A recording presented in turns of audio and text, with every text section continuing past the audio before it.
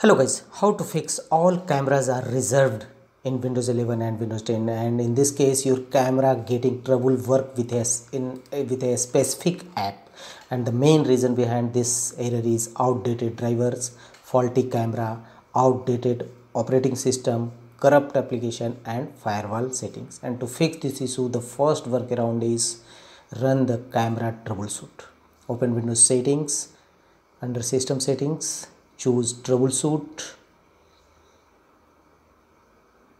choose other troubleshoots and look for the option camera. Click on run to run camera troubleshooters in Windows 11 and Windows 10. Follow on screen instruction to complete the process.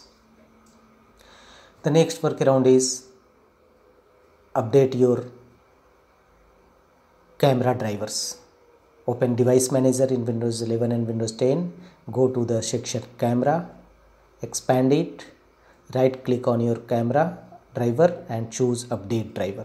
Choose search automatically for drivers and check whether your error is resolved or not. If not, go to the next fixes and reinstall camera drivers. In device manager, look for expand camera drivers, right click on it and choose uninstall. First you should try rollback driver. If you have made changes in your driver, camera driver, then rollback driver. Otherwise, if does not fix your issue, then uninstall drivers. Thereafter restart your system. System will automatically install latest camera driver for your systems. The next workaround is again go to Windows settings, go to the section apps, installed apps, look for camera app,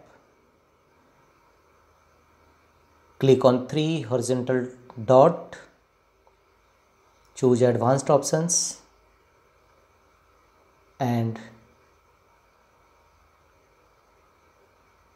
under reset option first choose repair button. If does not fix these issues, reset option choose to reset